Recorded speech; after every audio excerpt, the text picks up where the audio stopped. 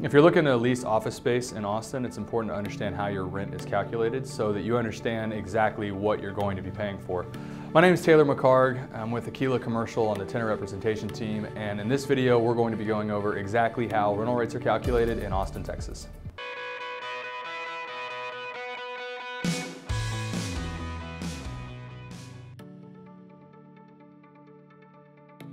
Most office rental rates are calculated in an annual cost per square foot basis.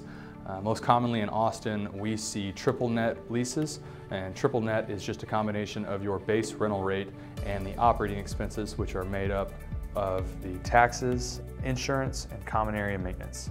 And it's the tenant's pro rata share of those expenses, again combined with the base rate, and that gives you your full service rate or the gross rate. To then calculate your annual total, just multiply that full service number by the amount of square feet that you're in. That gives you your annual total, and then divide that by 12 and you get your monthly cost. For example, if your base rental rate is $20 a square foot and the operating expenses are $10 and you lease 10,000 square feet, your total annual rent will be $300,000.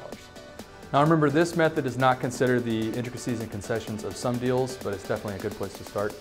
Some additional factors that can affect the overall rental rate are free rent at the start of the lease, TI allowance, length of the deal, but these are more advanced calculations that your tenant representation broker is going to be able to help you with. Now that you know how office rental rates are calculated, read our blog post, How Much Does It Cost to Lease Office Space? Find out what current average rental rates are in Austin, Texas. And remember, no one knows Austin better than AQUILA.